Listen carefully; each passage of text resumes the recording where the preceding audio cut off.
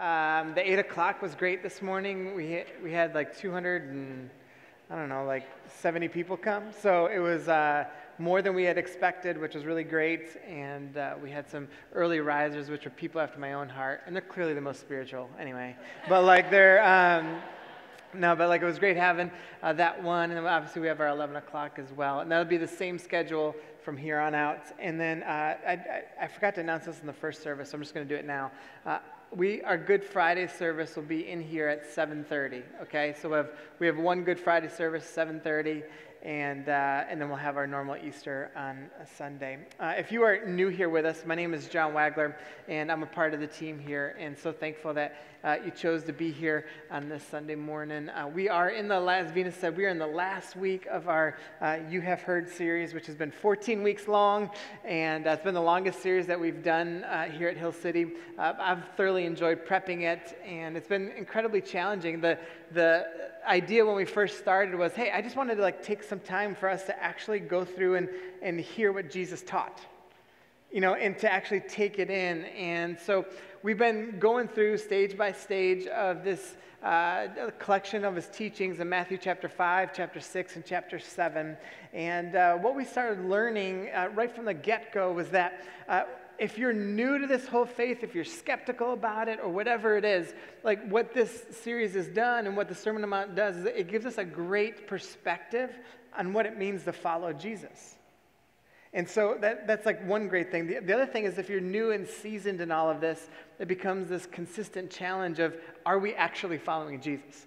Are we actually doing what we say that we believe? And we've been using this line for the whole entire series, which is that Jesus invites us to follow, not to just listen, which implies to follow means you trust. To follow means you're active in your faith. And so we've been going around this, and this week I wrote this down, that Jesus sets a distinctive value system that can't be replicated unless you follow him. So this is what, at the core of everything we've been doing, it's like Jesus sets this stuff forward for purpose and for identity and for our hope and for freedom, but you can't just kind of do it to experience it. The peace that we just sang about, the peace that Jesus talks about, you can't just kind of do it and expect to experience it. We've got to truly follow him.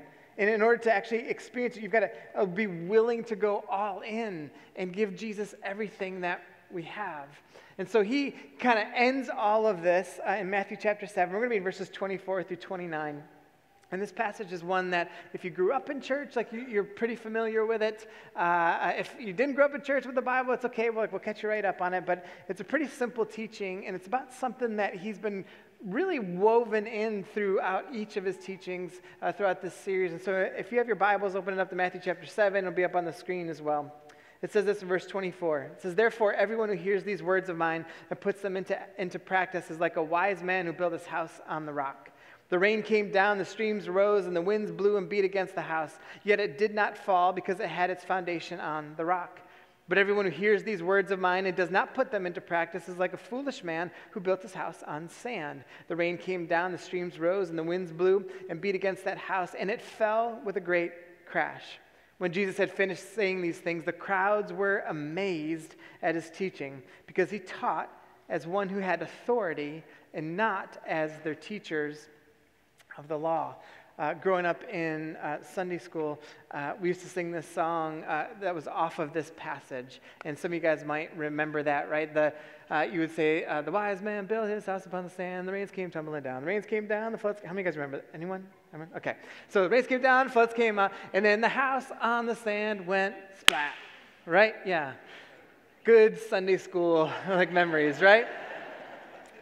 But then we would get to this part where we kind of do the opposite. It'd be like, and the wise man built his house upon the rock, right? And kind of go through the whole thing. And now my church, when we grew up, we would go, and the house on the rock stood firm. And then we all went, ah, that's I have this vivid memory of doing that. I don't even know how old I was. But we always did that. And it was so exciting to do it, right? I want you guys to do it, right? With me. We're gonna sing it. We're gonna be like, and the house on the rock stood firm, and scream with me. All right, you ready?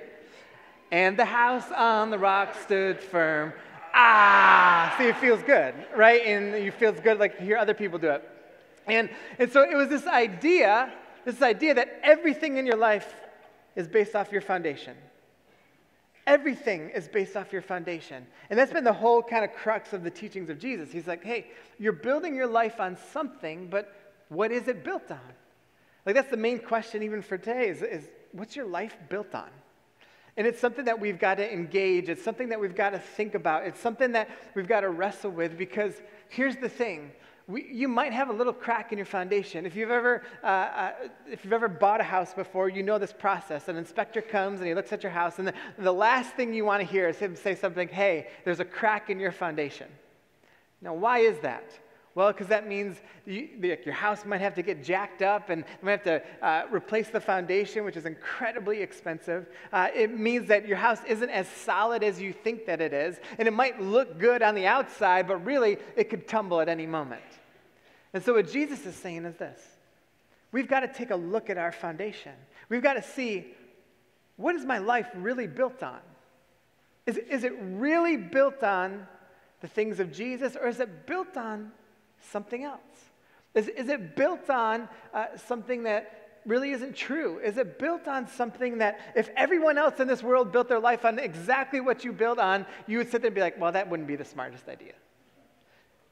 You ever thought about that? Like, if everyone handled money and built their thought process and built their whole life in the same way that you handle money, would you be like, man, things would be so great?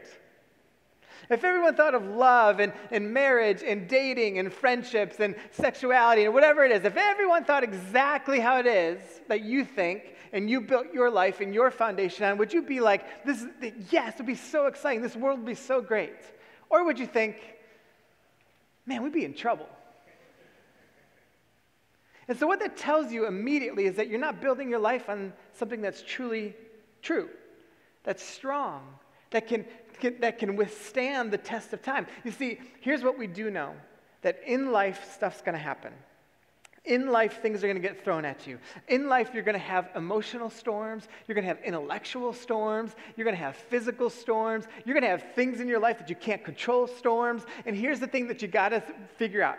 Are you going to go like this? Or are you going to go, in the midst of it?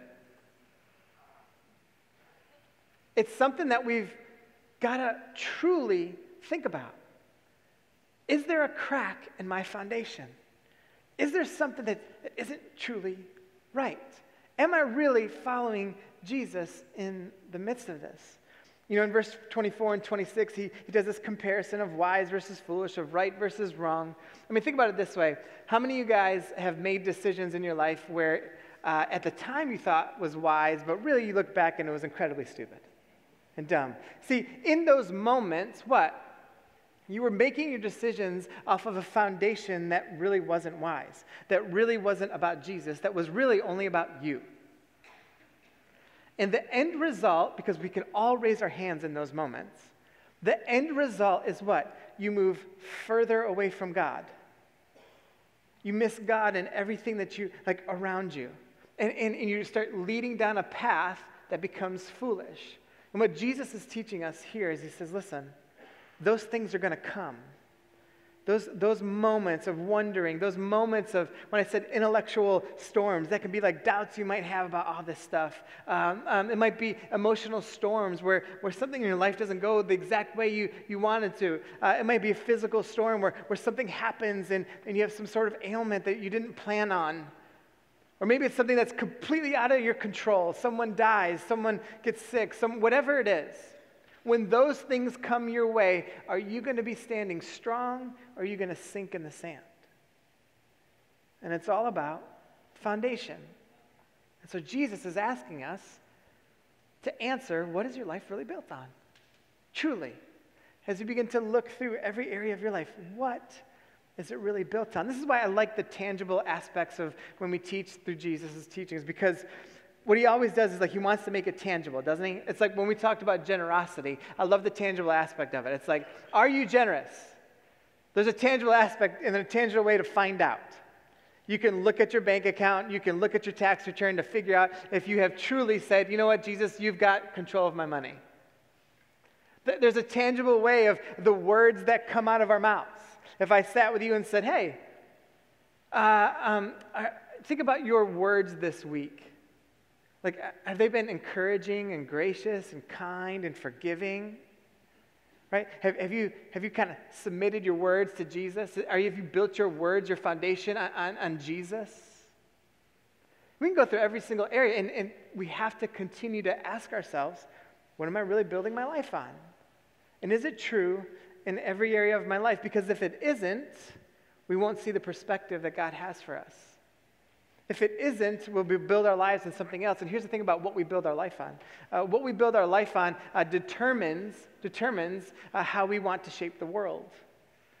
It determines every perspective we have. It determines every choice that we make. It determines how we see every scenario that we're in.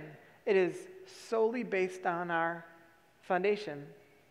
Well, I was thinking about this. I was like, all right, well, what are some indicators for us then that would say, all right, hey, my life or my foundation is built on Jesus. And I just wrote down 3 big ones. There are other things that you could go off of this, but here are 3 big ones. The first one is this: you have a strong community. You have a strong community. And here's what I mean by strong community. Yes, you are surrounded by people who are building you up and encouraging and empowering you and are trying to help each other with the right foundation, the right strength for the right reasons. That's one piece of it. Another piece of it is this, though, that you will do what's necessary to establish a strong community. You will do the right things to have a strong community. You will be the first person to say, stop gossiping. You will do the one another's passionately. Like, you'll love one another. You'll encourage one another. You'll forgive one another. You'll be kind to one another. You'll be patient with one another. You'll do all those things. You'll be the first person. That's a strong indicator that the foundation of your life is built on Jesus. You'll be the first person to say something like this. When someone starts chirping about something else or is being divisive in their talk, you'll be the first person that says this: hey, have you talked to them about that yet? You'd be shocked. Maybe you wouldn't be. But sometimes people will come up to me and they'll be like, Wags, have you heard of blah, blah, blah? And I'll be like, have you talked to them about that yet? What do you think they do at that point? Because they know they haven't. You could just see like the blood rush out of their faces because they realize how wrong they are in that moment. That's not why I say it. It's just, can you imagine a community full of people who, when someone started like talking behind someone's back, or someone started gossiping, or someone started being divisive in their talk, that they went up and they said, hey, have you talked to them about that yet? Can you imagine that that's what we did? Well, if we want a foundation, a community that says, hey, we're going to be strong, our foundation is going to be built on Jesus, then that's what we do. We don't just run when something doesn't go our way. We don't just run when we're filled with doubt. We don't just run when we get mad about something. We go to people and we say, hey, you said this or you did this, and what's your perspective on this? Because I'm having a hard time with it. So it's a good indicator. Second one is this, that you're the common good for all people. So we see this frequently throughout Scripture, and traditionally in Christian culture, we are pretty good to other Christians, not great, but pretty good to other Christians. There's been like denominational fights forever, and there's a competitive nature between churches sometimes. But so we've been pretty good of how we treat other Christians. But I would say we haven't been pretty good towards people who aren't Christians. I mean, think about this, that the people who didn't know Jesus loved to be around Jesus. Like when we read the Bible, we see that the people that didn't know Jesus, didn't follow him, didn't have any religious bones in their body or whatever, they were begging to get near Jesus. They wanted to be around him. They wanted to hear what he had to say. They wanted to see how he loved people around them. Now, is that the prevailing thought for churches and Christians right now? I would say no. I mean, do you hear people all the time being like, ooh, I can't wait to be around the Christians again? Shouldn't it be that everyone, because of this message of Jesus that we have that's supposed to be so woven in the context of every perspective and every thought and every word that we say, shouldn't it be that every business would want to be like, I need to hire a Christian? Because they have the best ethic, they work so hard, they treat people so well, they're so filled with integrity. Man, do they really buy into the vision and everything? They're on this together. Shouldn't it be that even if you're kind of waffling on who you should date, I need to go find a Christian because, man, they're so solid in how they love people and treat people and so gracious and kind. I'd love to marry a Christian. Shouldn't it be that way? The common good of all people. And then the third one is this, that if Jesus is our foundation, it shapes our public and private perspective. So what we say publicly should be the same thing of what we're internalizing. What we say publicly should be the same thing that you would say when you're with your boys or your girls or your best couple friends or your close-knit family. It should be the same. It shouldn't be in public with some things and we say things one way. Someone say brings up a political topic and we say things one way, but internally we know we are saying something else. And so when Jesus is the foundation, there's this continuity or this unity between our public and our private persona and our thinking. That shows that it's our true foundation. So Jesus teaches all of this, and then he goes into something that y'all, whenever I've read this passage before, I kind of gloss over this part. But in verse 28 and 29 it says this, when Jesus had finished saying these things, the crowds were what? Amazed. I feel like you should have had a little more energy with that, by the way. The crowds were what? Amazed. Yeah, so when they're sitting there hearing him teach, they're sitting back, they're like, I've never heard this before. I can't believe, whoa, this is what it means? And wait, this is what I have to do in my life? This is crazy, this is amazing. I think it should be to the point of when we read the teachings of Jesus or listen to the teachings of Jesus or whatever it is, we should be so amazed because the thought should be that, man, if everyone just followed Jesus, this world would be unbelievable. Our communities would be unbelievable. Our marriages would be unbelievable. Our parenting would be unbelievable. Our friendships would be unbelievable. Our jobs would be unbelievable. Because we sit back in amazement of the fact of, well, if this seeps into me, gosh, I've never lived like this before. I've never thought like this before. I've never remotely could have considered thinking this way. And then it says this, and this is the part that gets me. It says, because he taught with one who had what? Authority. Not as the teachers of the law, and they were the Pharisees at that time. And so this idea of authority is pretty interesting, because when we think about the word authority, it can have this wide spectrum of meaning for us, depending on your experience with authority. So authority, you could view in a very healthy way. You could view authority as like an expertise in something or whatever. So authority could be like super healthy. But authority could also be incredibly negative. And typically when we talk about authority now, we kind of view it as power and control. And when authority is down that kind of road of things, that's where all the injustices happen, right? When people abuse power, people abuse authority, it makes people that are vulnerable. That's where every injustice happens. And so every time like racism happens, what is that? It's an abuse of authority, abuse of privilege. It's trying to make those who might be vulnerable like that. That's how injustice happens. Any ism that we have in our lives, sexism, racism, whatever other ism that's there, is a result of people in authority and using that for power and control and hurting those that were vulnerable. And so that's kind of what we think about authority. So, but Jesus is saying, no. Like, you guys got to hear this. And as he starts teaching, the people there were like, whoa, there's such authority here. There is such power here, but it's a different kind of power. It's something else that reshapes how I view my whole entire life. And it's this kind of authority that we're supposed to submit our lives to. In Matthew 28, verse 19, which is known as the Great Commission, Jesus is kind of giving his final direction to people. And he says this in verse 18. He says, Jesus came and told his disciples, I have been given all authority in heaven and on earth. All authority on heaven and on earth. So when he says all authority, here's what this means. That to follow Jesus means that we are willing to put ourselves underneath his authority, his direction. And that when we look at what has the final word in our life, in the final authority in our life, it's whatever Jesus taught. So in our lives, if you're a follower of Jesus, your life, you aren't the authoritative person in your life. Jesus is.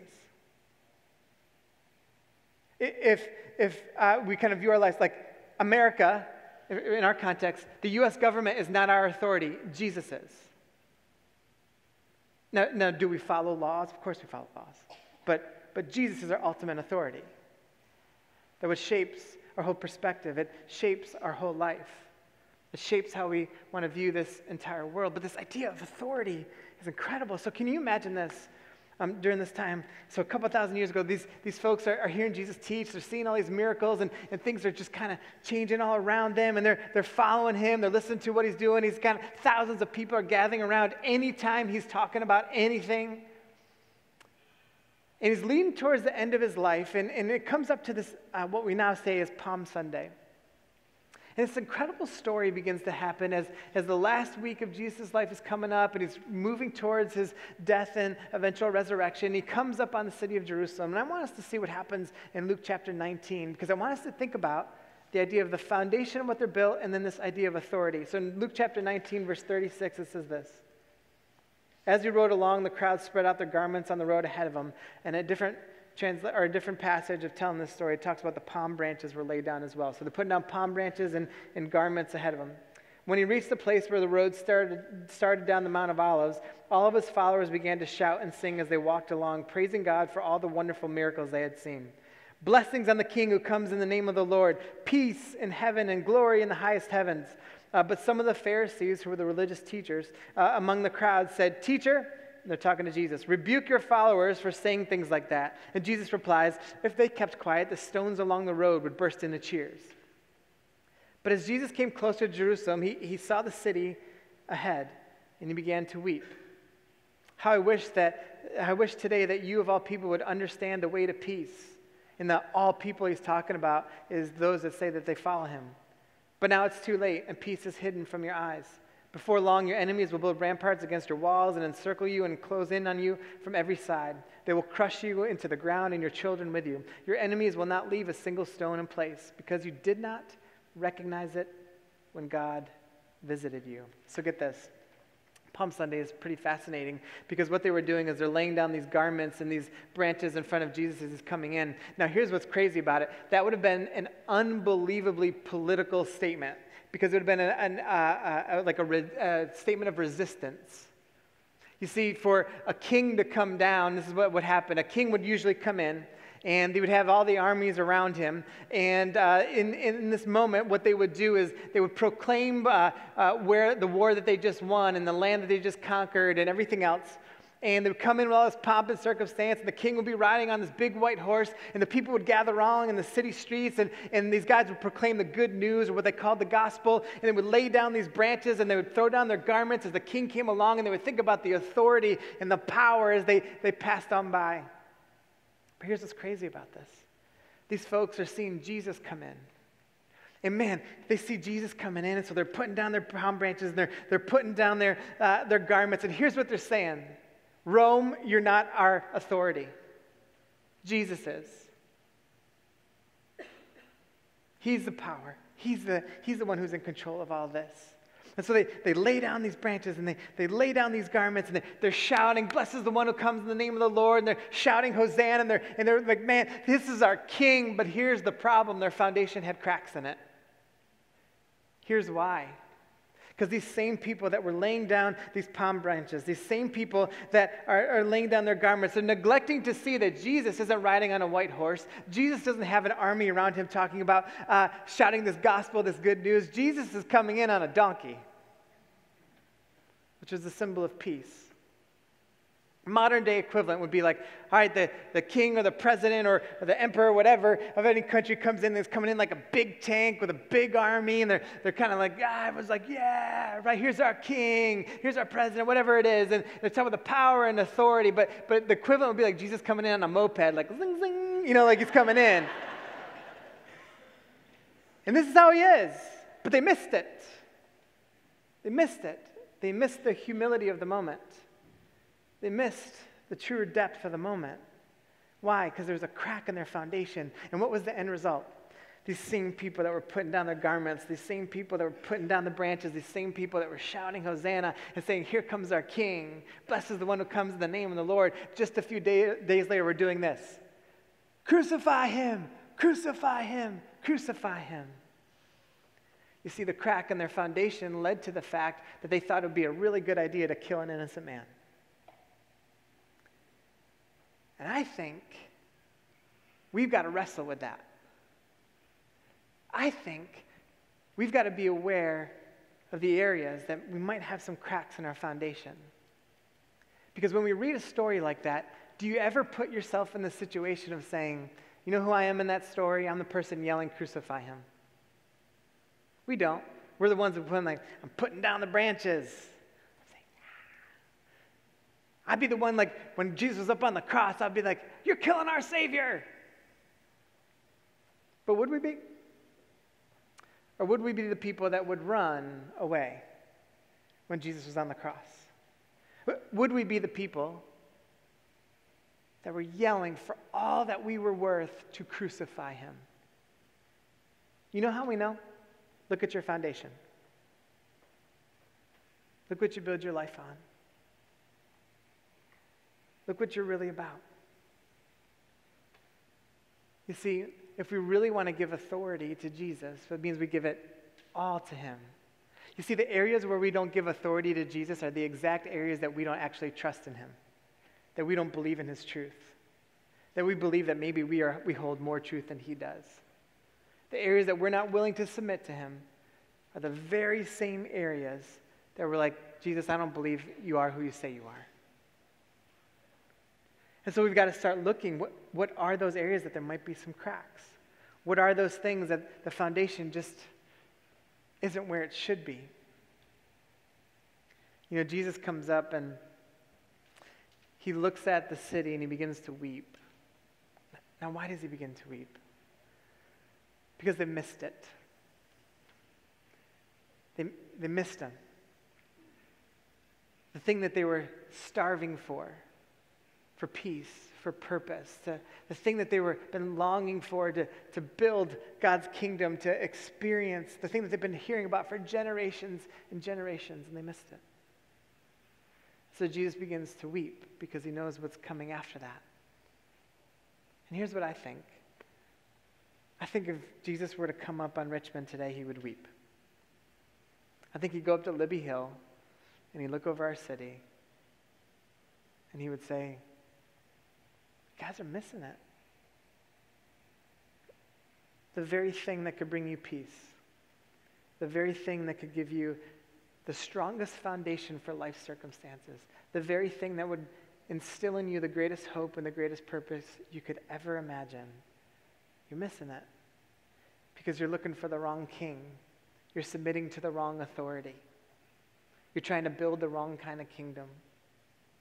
I think if Jesus were to walk into our church, I think he would weep. Not because there aren't any Christians in here, any followers.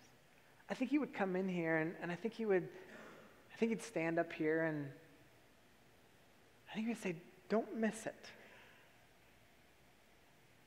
Don't miss it. I get it. You might have a doubt about some things. I get it. And we can have doubts, and we'll talk about this on Sunday, this next Sunday. I get it, like life's throwing some stuff at you. I get it, it's not like lined up the way you always thought. But don't miss it. Don't build your life on something else that's going to lead to foolish decisions. Don't build your life on anything that's going to take you away from me. Don't build your life on something that's going to make you go,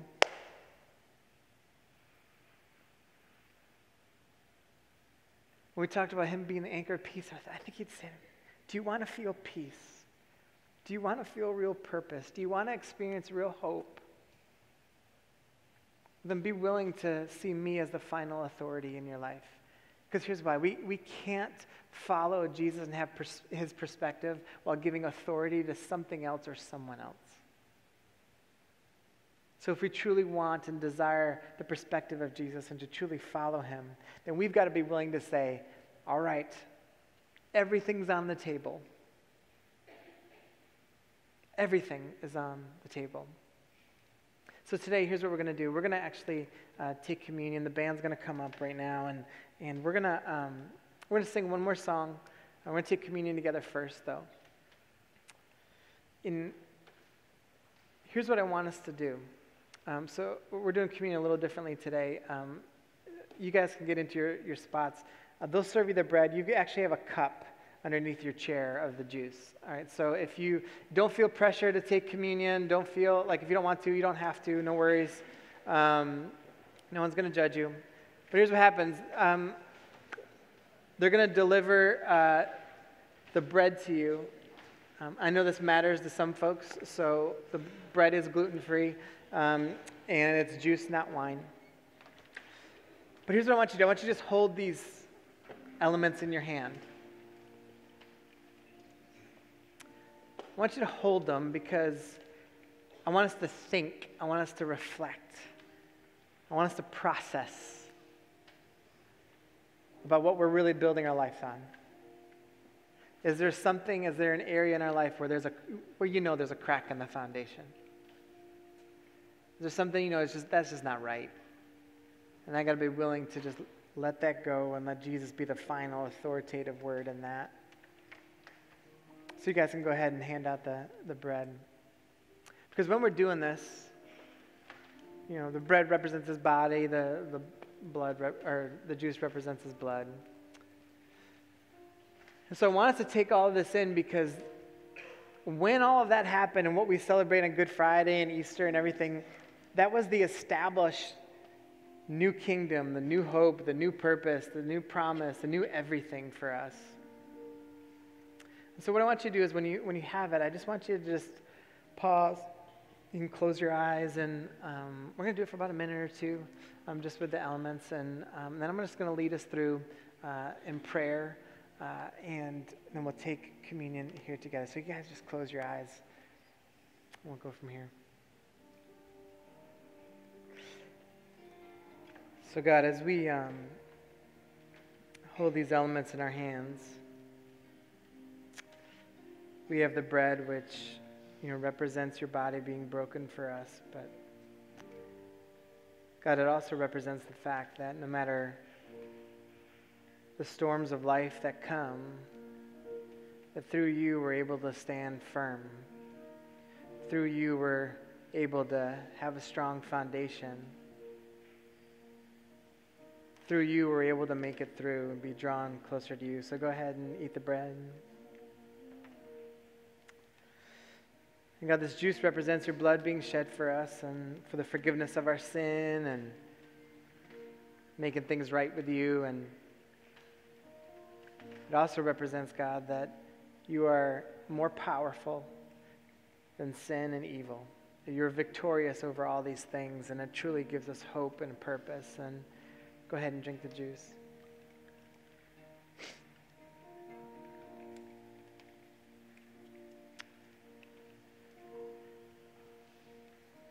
So God, we pray that